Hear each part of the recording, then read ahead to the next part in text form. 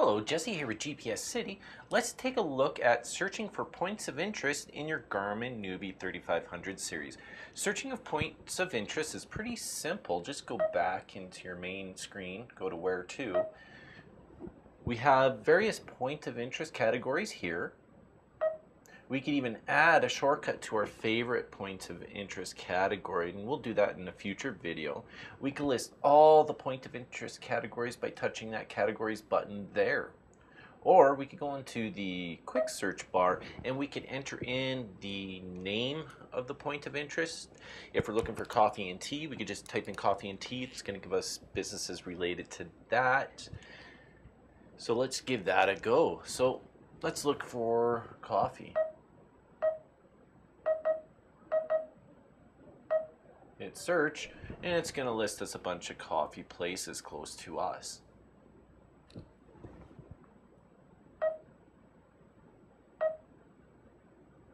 If we go back, we could actually select this category named coffee and tea, and it will search for places that don't have coffee in the name. You'll see right here, like BC's restaurant, they sell coffee and tea, but there's not coffee in their name. We could also search a specific point of interest name. Let's try Starbucks. Oops. And you'll see down here, it's got a bunch of versions of Starbucks. What we're looking for is this first option.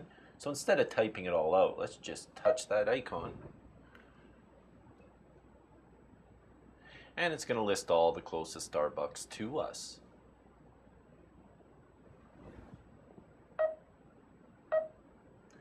If you don't want to use a quick search bar, you can manually go through the various categories, and we'll just take a look at what categories are available to you.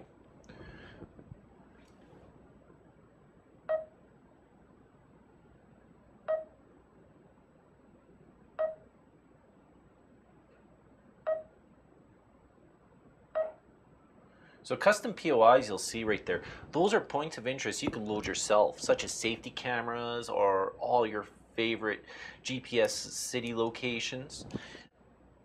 You'll see in the top corner here, searching near Calgary, Alberta.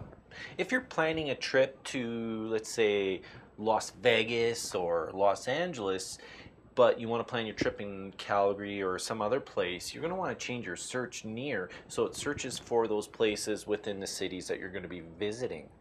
And you could add those to your favorites so you don't have to search them again. We'll just randomly do one in lodging just so you can see how to do that. We'll go bed and breakfasts, just choose a bed and breakfast, select I, show you more info about it, and then hit the 3 bars to save that point of interest to your favorites.